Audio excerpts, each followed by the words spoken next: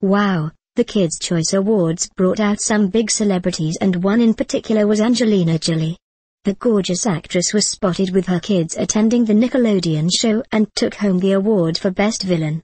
Angelina Jolie, 39, took the time out of her busy schedule to bring her little ones to the 28th Annual Kids' Choice Awards in Inglewood, Cali, on March 28.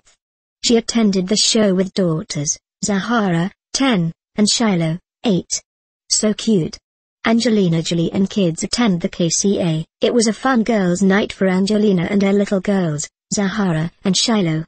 The three attended the Nickelodeon Kids' Choice Awards and looked happier than ever.